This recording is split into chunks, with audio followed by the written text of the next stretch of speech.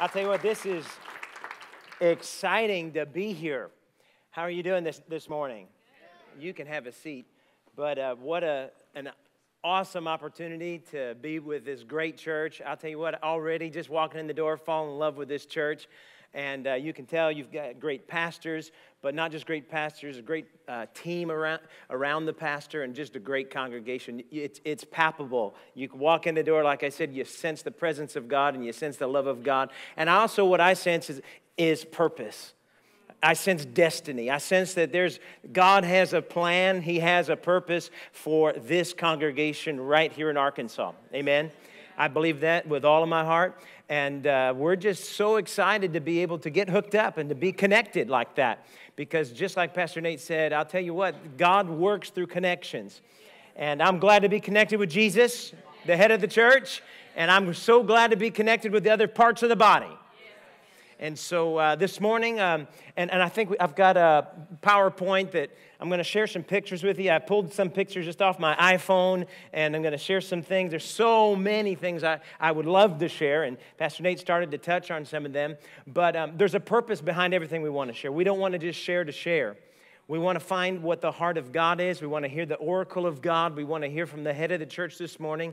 We want to believe that He's going to give us a direction. He's going to give us revelation. And He's going to help propel us even deeper into His plans and purposes for our life. Amen? So everything we do, everything we share, we want that to be really our heartbeat and our purpose. And so as Pastor Dave mentioned, Nations 180 is the name of the ministry that the Lord gave us to really found and start. And the reason for the Nations 180 is we believe God wants us to help nations do a 180. We want to see them turn around. We want to see them changed.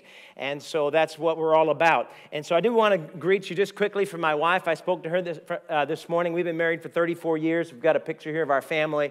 And we met when we were 17. As a matter of fact, we graduated from high school in May, got married in June, moved to Oklahoma in July, started Bible school in September, and we really haven't slowed down since.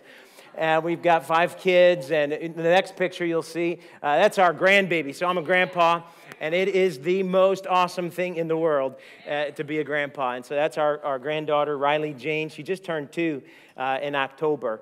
And so, but I just want to share with you a little bit. If we go to the next slide here, Luke 24:47 says, in His name, repentance. You know, repentance is talking about that turning around. It's that 180. Repentance and forgiveness of sins will be proclaimed to all nations. Can we say it together? All nations? You know that word nations, we're not talking about geographical borders. We're talking about ethnic groups. Really, it's the word ethnos. And the heartbeat of God is to one day in heaven have people from every tribe, every language, every kindred, every family. That's the purpose of God. That's why He's left us here on the earth, so that we can go and make disciples of all nations. And that's really our purpose. It's our passion. And the mission or the vision statement that we have is really simple, and that's to facilitate church planting movements, establish ministry training centers, and provide faith-building publications and media for the nations of the French-speaking world. And so, like Pastor Nate said, a lot of people think about Paris, they think about France when you hear French-speaking, but I've got a map here that shows you everything that's there in beige is a French-speaking nation. A huge part of the world is French-speaking. And so, you know, I can just go through a couple pictures real quick. Like I said, I grabbed a few off my iPhone, and we see the Eiffel Tower, and that's the iconic, oh yeah, France, French-speaking, we think about that. But the next picture's in the street of Haiti, and these people speak Creole, but they also speak French. The next picture is the city of Montreal. Montreal is the second largest French-speaking native French-speaking city in the world, and we live 1 hour from this place. I'll tell a little bit of the story a little later on, but supernaturally, the Spirit of God in 1989 gave us a mandate to go to Quebec and establish a base from which we could reach the other nations of the French-speaking world. 0.6% born-again believers out of 7 million people in Quebec. It's an amazing opportunity for the mission field. Next picture is a gas station in Benin, West Africa. If you want to buy gas, you can buy it out of these little glass bottles. And So I'm just trying to show you there's such, a vast difference. You say French, and again, I'm trying to get people to think beyond Paris, beyond the Eiffel Tower. We also have the city of Geneva in that picture there. It's a beautiful, one of the wealthiest cities in the world. And again, contrast that with this man bringing his cows up the hill in a much more rural setting that's also French-speaking.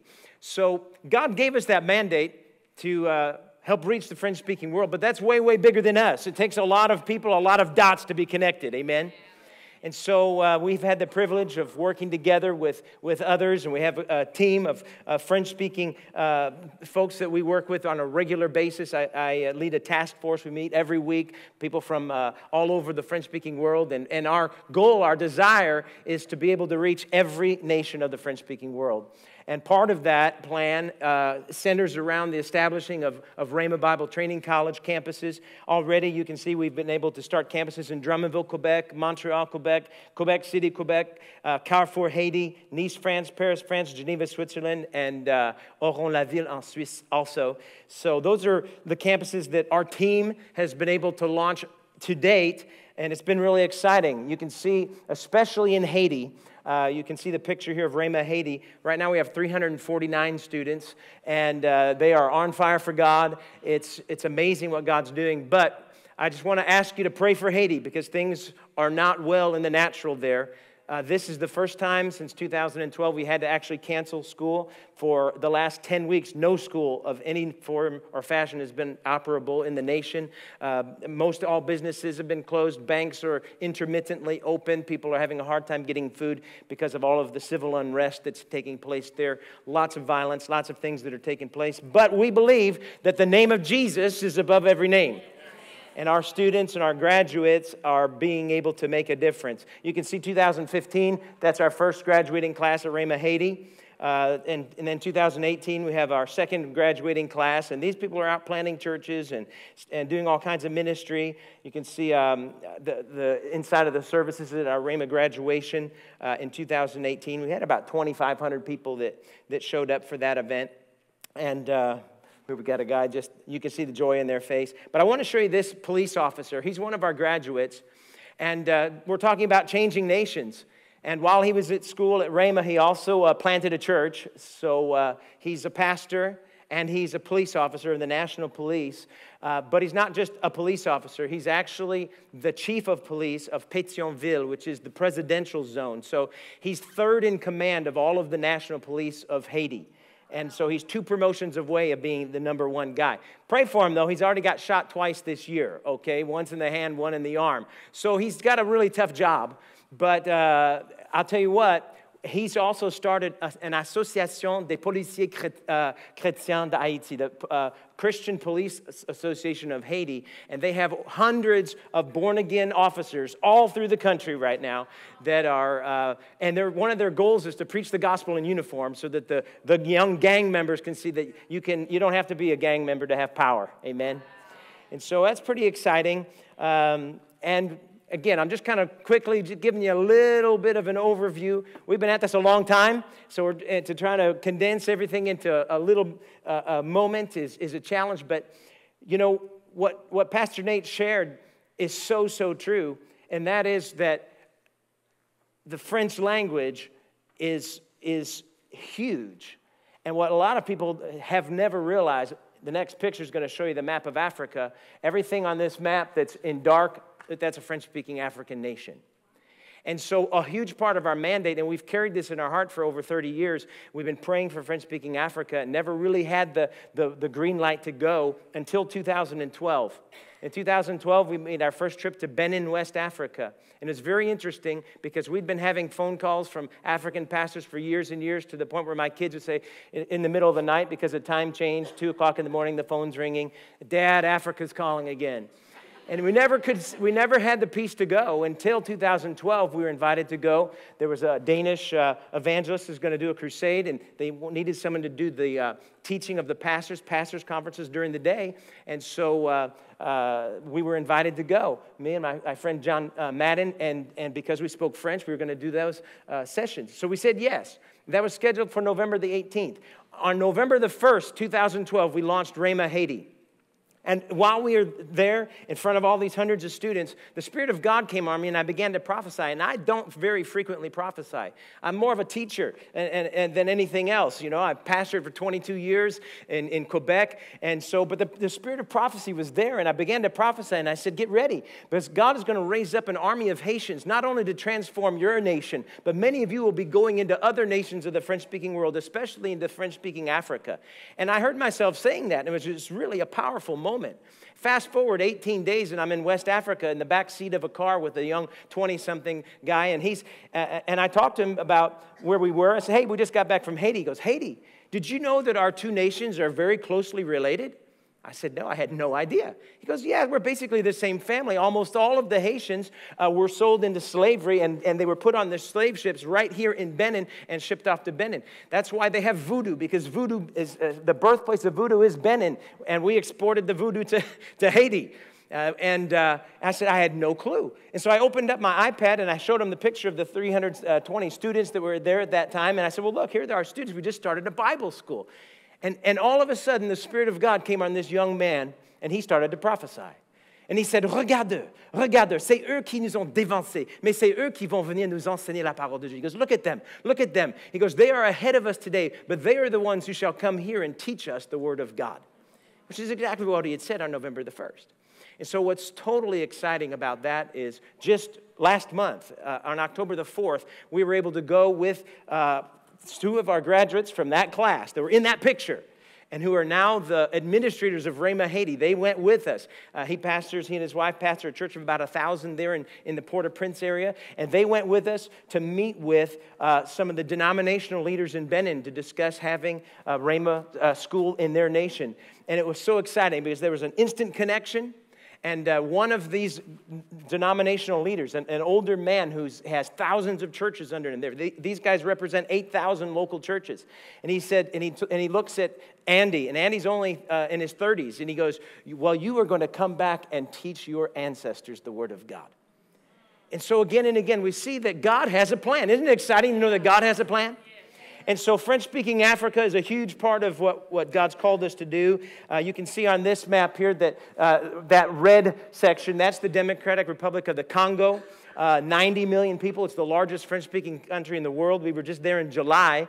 And just to give you a little idea, we've got a quick little video. Shows the streets of Kinshasa. You can see it's the largest French-speaking city in the world. I don't know if that'll start or not. Does the video play? No, it doesn't play. That's okay. So I've got two videos. One was in the nice part of town, and this is the not-so-nice part of town, and it's better than Disney World. I'll tell you what, you want to go on a wild ride, just go for a drive through the streets here. I wish you could see the video. It's pretty cool. But anyway, just so you know, this is the Congo, largest French-speaking country in the world. We were just there, and you can see we had a conference with, oh, there we go.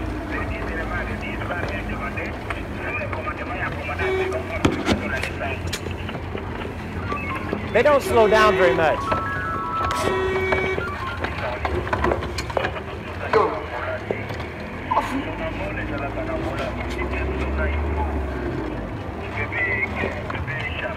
You can see the streets aren't exactly the cleanest.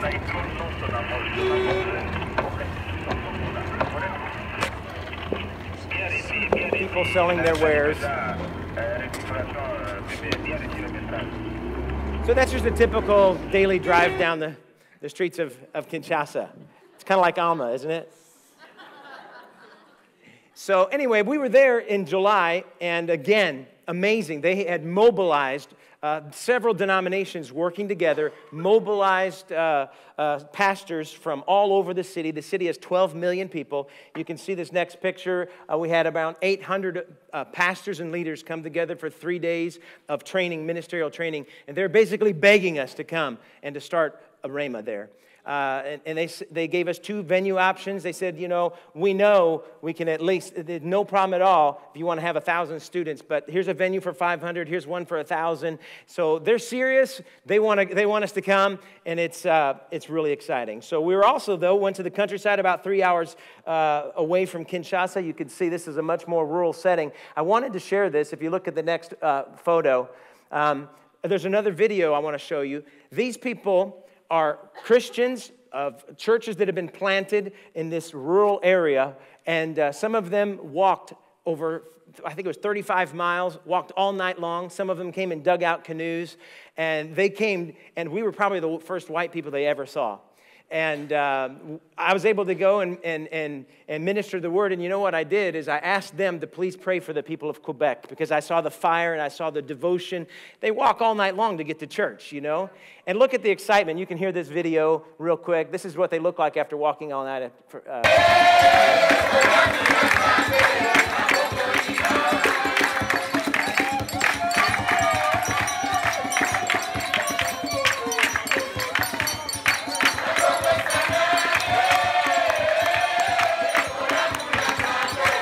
They don't look too worn out, do they? So just, I don't know, there's something about that just inspires me. You know, when they say that today in the United States, the average Christian goes to church once every 6 weeks, and these guys walk all night and take the canoes. But what they need is the teaching of the Word of God. They need the ministerial training. They need help in church planting. And you can see, hey, they gave us a great offering while we were there also. This is a great offering, bananas and fufu. And I don't know if you can see, I'm holding on to something on the next picture. You can see that's a goat. And they served me the liver, and it was really good. So next picture is Benin, the map of Benin. That's where we just were last month. You can see it looks like a key. And the next picture after that is the group of pastors who are the denominational leaders, who again are desperately begging us to come and start Ministry Training Center. They say we need help training church planters. We need help getting people grounded in the doctrine of God, and they want that. You can see this great picture here of the colorful garb of the Beninois people. That's a church we ministered in. Tons of motorcycles in the street. I wanted to show you this really quickly, this door of no return. This is a monument to the place where the slaves were put on the ships. They were put through horrible, horrific tests of endurance, and those who were strong enough were put on the ships to become slaves. If you weren't strong enough and you died along the way, or even if you weren't dead yet, they would throw you in a mass grave while you were still alive and let you die. It was that bad. And so they put up this monument to kind of... it's a place of pilgrimage for the African people. It's called the Door of No Return, because once you went through this part of the process, you will never coming back. They put you in a dugout canoe, took you to the ship, and you went off to Haiti or some of these other places. Well, we were there. This is Pastor Nazaire. Just a really quick video clip. He was the president of this federation of all of these churches that represent 8,000 congregations. He just has been stepped down for another president, but he had a message for you. And so we can listen to that really quickly, I think. Bonjour tout le monde. We're here in Ouidah, in Benin, and we're at the Door of No Return. And we've just had yesterday a great meeting with denominational leaders from all over this country, talking about the possibility of opening a Rhema Bible Training College here in this nation. I'm here with my great friend, Pastor Nazaire, who'd like to greet you today. Greetings to you all. We are here at the gate of non-return in Ouidah. This is a place where many slaves have been exported from, and also place where voodoo has been exported from. And our will and wish is that Bible Training Center, Rhema, be established in Benin, so that we can export also the gospel and missionaries. I don't know if you understood what he said. He goes, so much for your prayers and support. He goes, this is a place where we have exported slavery, we have exported voodoo, but now we want Rhema to come so we can export the gospel. So that's pretty exciting. I love that. Amen. So, and it's important. The next picture is a mosque. The Muslims have a stated goal of putting a mosque every 2 kilometers, along with a well, a bank, a school, a hospital. So that if you convert to Islam, you need nothing else. And this is what Pastor Nazaire there said. We need to plant churches. We need to plant churches. So far, Benin is a very peaceful country, but it's surrounded by places where Islamic extremists are trying to get in. But we're gonna push back the darkness with the gospel. Amen.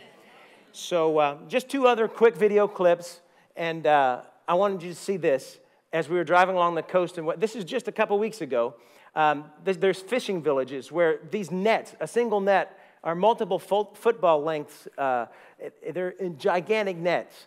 And they do this just like in the time of Jesus, casting the nets, bringing the fish. But look at this. You can play this video just real quick. These guys all have to pull together from sun up sometimes to sundown. They'll be out there pulling nets. And I saw that, I thought, you know what? What God's called us to do is such a big job, but if we'll just pull together, we can get it done. Amen? And then this one last video, this is about 25 guys. You can go ahead and play the video. It takes about 25 guys just to carry the net to the water. The thing is huge. And again, I thought, you know what? The doors are open for us in Africa. There's so much to be done. People are begging for us to come. And we just need people to help us carry the nets to get there. Amen? And so that's part of that dot connecting thing we're talking about. And so I just want to encourage you to continue to pray for this ministry, pray for us. You can go to our website if you're interested and check things out. It's nations180.com. We've also got some cards out there on the table. Those who are interested in becoming a partner, we've got a way that you can do that. It's nations180.com. Take the 180 challenge. It's really simple. It's $15 a month, makes $180. So we just need a bunch of people to help us get the nets to the water. Amen? And so I'm excited. God's good. And how many of you are excited about living today in this day and age? Amen? Hallelujah. So, you know, Pastor Nat asked me to share, and we've got about 10 minutes left or so. Is that right? What time is it? Don't have my watch. My watch is, what's that? 10, 15 minutes. I just wanted to share with you just a scripture in Ephesians chapter 2, verse 10. Ephesians chapter 2, verse 10. This is one of my life scriptures. Many of you may know it in another version that says, "For we are his workmanship, created in Christ Jesus for good works, which he prepared beforehand that we should walk in them." But I really like this version here in the Amplified. It says this: "For we are his workmanship, his own master work, a work of art created in Christ Jesus, reborn from above, spiritually transformed." How many of you are glad to be transformed? "Renewed, ready to be used for good works, which God prepared for us beforehand, taking paths which he set so that we would walk in them, living the good life which he prearranged and made ready for us." I'll tell you what, there's no life like the life of God's will and his plan and his purpose. Amen? And so, again, I was born and raised in St. Louis, Missouri. My wife grew up in a little town of 687 people in southeast Missouri. I mean, we never would have dreamed we'd be doing what we're doing today, but God had a plan. And so the question often is asked, well, what do I need to do to get involved with that plan? How do I find the way to that path, and how do I stay on that path? And I just want to give you 3 really quick thoughts to leave with you, and 3 quick verses that we can leave with you. If you want to find that place that God has prearranged for you, if you want to live that good life, I think there's 3 things we all need to do. Number 1, we need to be filled with the Spirit. Because it's not by might, it's not by power. We can't dream these things up. God has a plan, and he needs to reveal that plan to us supernaturally. Amen?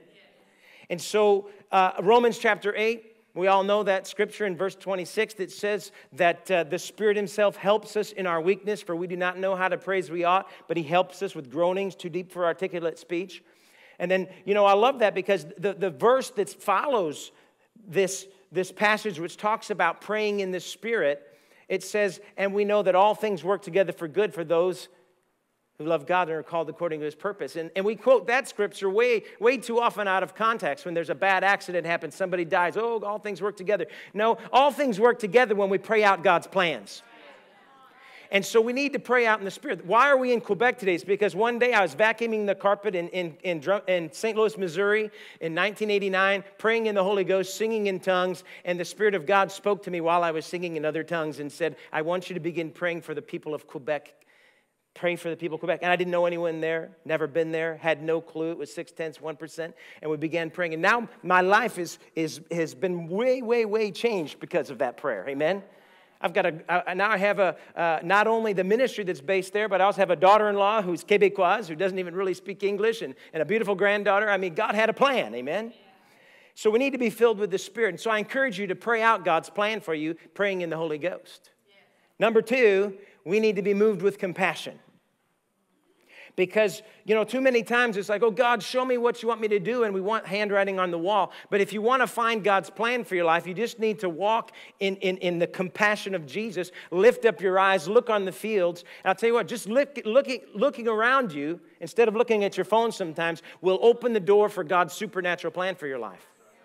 I remember one time we were in France, driving through the French countryside. We'd been preaching in a church there. This is my 28-year-old son was 10 months old at the time, and had to stop to get gas. And when I stopped to get gas, I found myself in the back of a line of about 20 gypsy men, and each one had several kids with them. It was just men and their boys. My flesh got a little bit frustrated because I thought, oh, I'm going to have to wait forever here to pay for the gas. And then all of a sudden, the Spirit of God prompted me to look into their eyes. And what I saw was despair and hopelessness, and the compassion of Christ raised up inside of me. I didn't know what to do about it, so we just went home to the pastor's house, and I told my wife, I don't know, I have to go back. I don't know what I'm going to do. So I drove 15 minutes back, parked the car, started walking towards this gypsy camp in this big field, all these RVs in the field.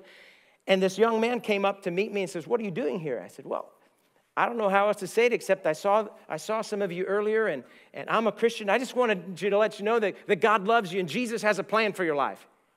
He looked at me kind of funny. He says, just wait right here. And so he comes back with the chief. And the chief says, what are you doing? I told him the same thing. And he looks at me and he says, would you come back tomorrow and tell that to my people? I said, well, sure. And so I went back the next afternoon, and they had 75 chairs set up and a sound system erected, and we had an outdoor meeting.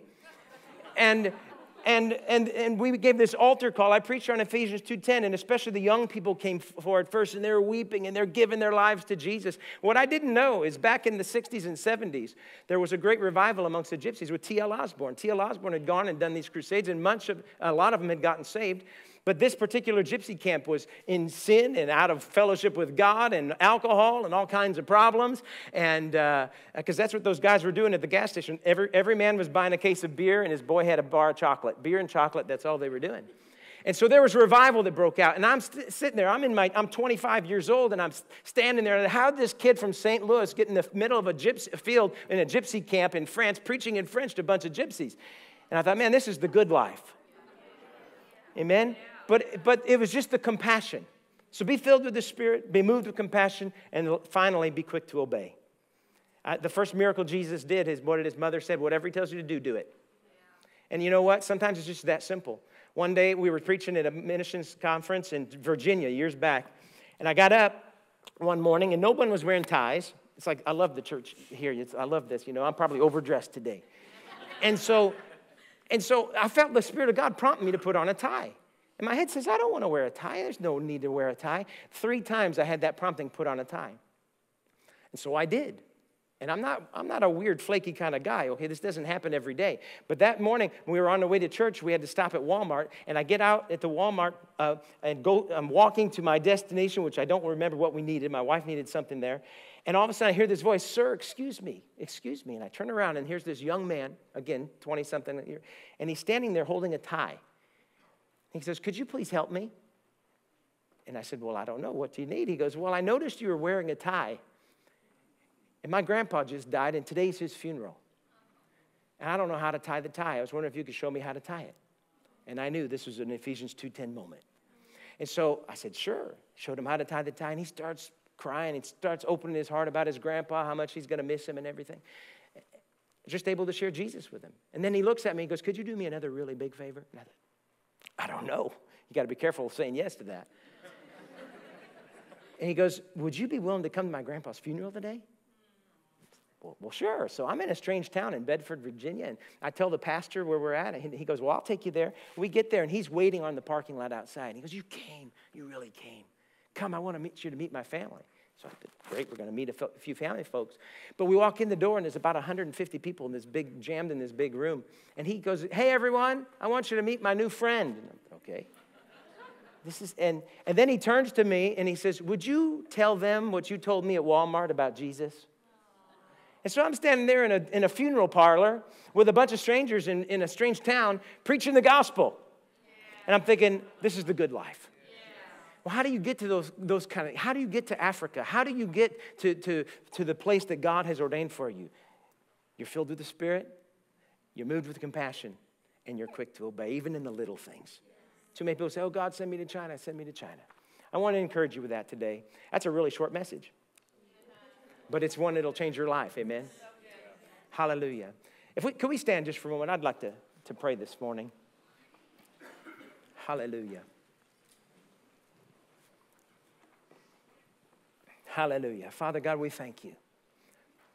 Father, I thank you for the plans, for the purposes, for the good works which you've prepared beforehand for Beyond Church. Lord, I know that there are individuals here that are seeking, they're desiring, they're hungering after a sense of purpose. They're wanting to know why they're here on the earth. They're wanting to know what it is that they're called to do. Father God, I just thank you that today you can speak to their hearts and show them that they don't have to see everything today. They don't have to know exactly what that picture is going to look like after all those dots are connected. But Father, they can take time to pray in the Holy Ghost. They can take time to lift up their eyes and look upon those who are around them right here in Arkansas. Be moved with compassion. And you can open doors of utterance and open doors for the witness of the gospel, the good news. And Father, when those doors are open and when there are gentle nudgings and promptings of the Spirit, that they can simply choose to obey and watch you do the miracle. Watch you do the miracle. Hallelujah. You know, I don't like to ever minister anywhere without giving at least an opportunity. If there's somebody here in this place today that's never yet given their life to Jesus, I'm going to turn this over to Pastor Dave right after that. But is there anybody here this morning who'd say that, you know what, I'm listening to this, I'm hearing about the fact that God has a plan and a supernatural plan for my life, but the truth is I'm not even sure I know him. I'm not sure that I'm right with him. If you were to die right now, today, and this was your last day on the earth, you're not sure 100% that you'd spend eternity with Jesus. I'm here to tell you that it's a free gift. You don't have to do anything to earn it. You just have to believe that Jesus is the Son of God and he is the Son of Man. That if you'll confess with your mouth the Lord Jesus and believe in your heart that God raised him from the dead, you shall be saved. And so I'm just going to count to 3. And if there's anyone here that's never yet given their life to Jesus, I want you to just raise your hand, and I'd love to pray with you this morning. Is there anyone today that says, you know what? I need to give my life to Jesus. I want to know him. I want to find my purpose here on the earth, and I know I can't find it unless I'm in him. Is there anybody? 1, 2, 3. Is there anybody this morning? Otherwise, let's all pray this together. Thank you, Father, that I'm your workmanship. I'm created in Jesus Christ for good works that you prepared beforehand, that I should walk in them. I thank you, Father, that I will walk in those plans. I will be filled with the Spirit. I will pray out those mysteries. I will be moved with compassion as I lift up my eyes and look at those around me. And Lord, I decide that I will be quick to obey the promptings of your Spirit. Thank you, Lord, for the lives that will be changed. In Jesus' name, amen. Glory to God. How about, I don't know, I could give you a hand, give you a, I don't know, a woo! Grab a chair really fast. Come on. Grab a chair really quick. I'm going to close this morning. Something I don't usually do, but I was impressed with the Lord about doing this. Even just how this relationship formed, honestly, in my mind. And French, I'm like, French. You know what? Not, but yet the picture and the witness of the heart, I didn't even know what this man did. I just knew the Lord said, there's something significant. Matter of fact, there's a key. Even like that nation that you saw, it's a key. And last night, just talking about how they want him to come, and there's a building, but it would need, all these things. And I want you to put up this verse, and this verse came to my heart this morning, and the Lord said, I want you to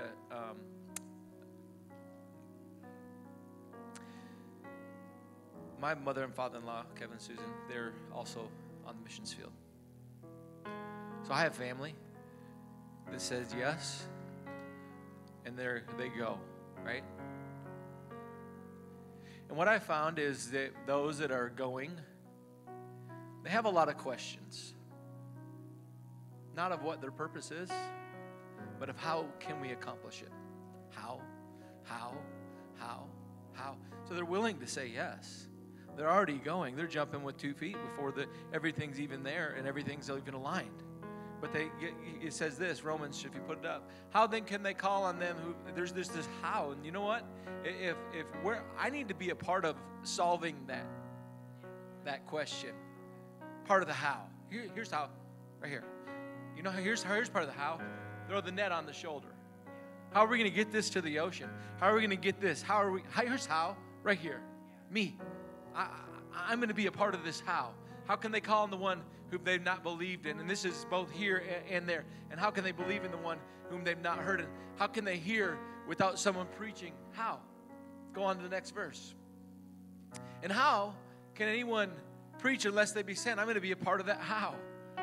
Like of the sending, of the, well, you know, if they're willing and they're going and God's given them direction and Lord knows I can't speak French. But there's a key to go into all the world and reach the gospel or preach the gospel. I mean, I'm going to be a part of the how. And I just know the Lord just been, he's just talking about the name of this church and reaching beyond the four walls and beyond Alma, beyond like bigger and purpose. All these things have been going on. And I just really believe that this is one of the people, and we haven't really hit on missions a lot. But the Lord's really been burning that and evangelism and getting back to some of those roots of inside, not one or the other, but the tension that should always be there, that we're reaching the lost, that we're discipling the found, that we're empowering the called. That's the work of the Spirit. And so this is Brother Ken Taylor, and this is a beginning of I believe, a significant partnership that's actually started a couple of years ago, and it's just amazing how even now how things are just like all of a sudden, like just October falling into place. I believe it's God's timing that's just right on, and you know what he showed you is not like this presentation that's been put together for years. This is all that's happening now. I mean, you can see he looks the same in the pictures because this is what's happening. This is what they're doing. This is what's going on.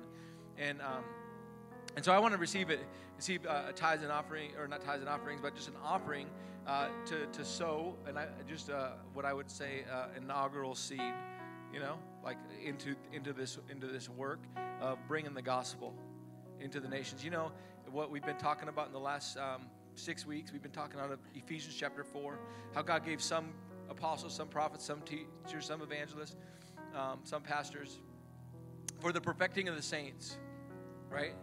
So that they would be thoroughly equipped for their own works of ministry.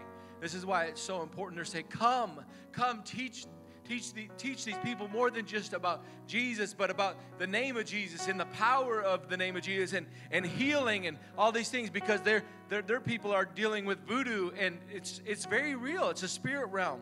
Assignments, demons are angels that are fallen, that go at the mention of a word. Guess what? Angels go at the mention of His word. And so the power of God, it's amazing. The spirit realm is just as real in these nations as this code is to you right now. Maybe more real. He said last night, we were talking, he said, you know, a 38 special. And a voodoo priest, he said, I'm going to curse you. That's just as real. Why? Because both will kill you. Looking down the barrel of a 38 special or 9mm, and a voodoo priest cursing you, just as real. Why? Because both will kill you. And you're saying, well, but not with the power of the name of Jesus. The name above every name. In the name of Jesus, I'm telling you, signs, wonders, miracles, like what you read about in the Bible. Listen, it's not just we just have to be exposed to say, you know what, this is, and it's got to become a reality to us. And I just even believe just all that God's doing is very significant. So if you're giving, we're going to pass the buckets one more time, but also you can give online to Ken Taylor. We're going to also sow an honorarium into him, but anything over and above. And then, so you can go ahead and come on forward, guys. And then I want to, as we close this morning, check out the table. You know, there's something, if the Lord's saying be a part of sowing and becoming a partner in that partnership, and I don't know how clear it was that they're looking for partners, $180 a year. Is that what it is? Whatever you want, I know, I got that. But that's like, I mean, you're saying a certain amount a month or something? $15 a month. That's a challenge. I mean, but maybe what the Lord would ask you. I'm just saying, let's be a part of. Let's be a part of the how. Amen. Let's be a part of the dot. Whatever the Lord would ask you to do, and let's just pray. Father, thank you in the name of Jesus. We come to you this morning, and we thank you for those beautiful feet that you brought to us today. It was just a message that opened our hearts, that expanded and brought purpose. Thank you for the words that were spoken. But Father, we just come together in agreement right now for the plans, the hows, all the answers, all the steps for the fulfillment of your plans. And we just say thank you for allowing us to be a part, that you would say, hey, do you want to come? Do you want to play a part? Thank you for that, Lord. And we give you honor. We call this seed blessed. In Jesus' name, amen.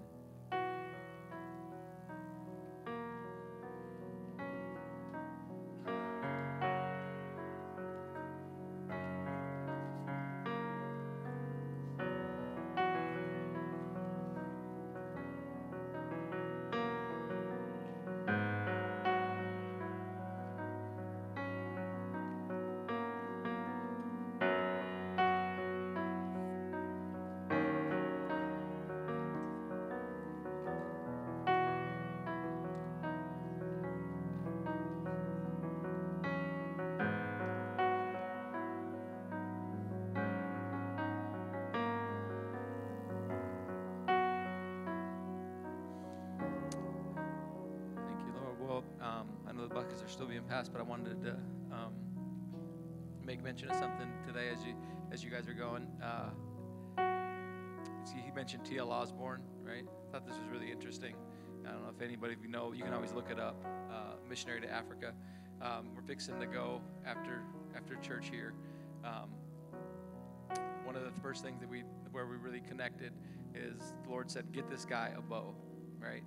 So we got him a bow, like a nice bow and a fishing rod, and just said, "Here, thank you for being faithful, for chasing, like hunting's chasing, but for chasing the people that you're so near to God's heart, and just wanted to bless them, and I just said, hey, you need to come hunting, come, so I threw this invitation out for a little while, and he said, all right, I could be in town because I got to be at Rhema over in Tulsa, at this time, and we can maybe make it work. And it's like, yes, please, because also missions is so in our heart.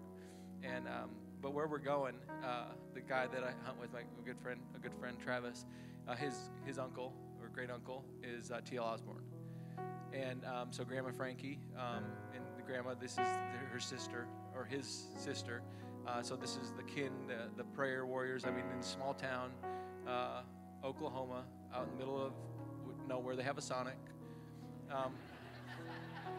No cell phone reception, but they have, and that's where we're going. And I just think God is so amazing, significant. God does use the foolish things to confound the wise. Even what you're seeing, and I know I'm taking this last minute, is this what you're seeing with the people of Haiti to go unlock the key to the key. Like God is like, you look at that, you go, or how about this? A people, right? Even just with Kanye West, I love the nation, because it's ethnicity that you see of places of influence. Our sports teams are predominantly of that ethnicity or that nation, and of black people that are so talented, so gifted, so all these things, yet it was an oppressed people that God is, even right now, you're seeing this influence. Jesus is king, pouring out. It's like, wow, who would have thought that I mean, it's just so cool. Like, God is up to things, and I think we just got to get a little bit more radical and say, you know what, God is bigger than my box, right? And I would be willing to to again pray in the Spirit, just and listen to the promptings of your heart, and be quick to obey, even if it's not the same box that you're used to, because God's blowing the boxes off, right? There's a high water mark. There's high water marks, like in other words, 100-year floodplain. How many know what I'm talking about? And you have a big rain, you go, wow, it's never gotten this high before. Well, guess what? The Bible says in the last days, the latter rain is going to be greater than the former rain. So there's high water marks. There's water that, in other words, there's things that water hasn't got there before. There's things that God's going to do that it hasn't touched there before. It hasn't done that way or that how. And so just be key to check here, right? And eliminate some of this so that you can be a part of what God is doing, right? Instead of on the outside looking in, man, you get to go swim in the deep. Amen. Amen. God bless you guys. Have a great Sunday and grab those kids. Love you all. Oh, one last thing. Fall family nights tonight.